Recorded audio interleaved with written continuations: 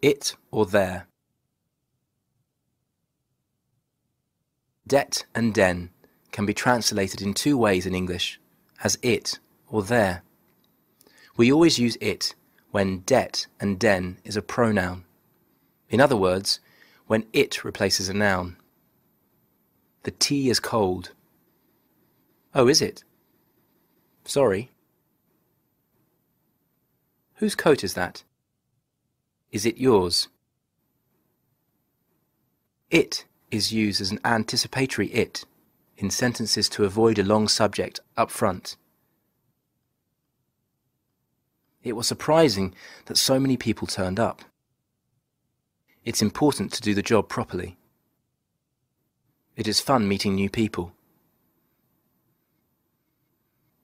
It is also used as dummy it when there is nothing concrete to refer to, like with weather, measurement of time, distance, dates, temperature. It is cold today. It is far to the beach. It's Wednesday today.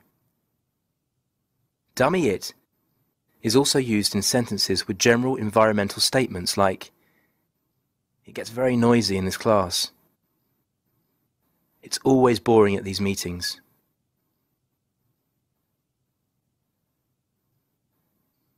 It can also be used to emphasize one element in a sentence. Compare the two sentences. A thunderstorm caused the damage.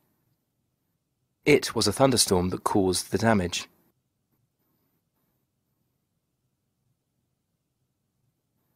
When we, in Norwegian, refer to something as existing, we need to translate det with there.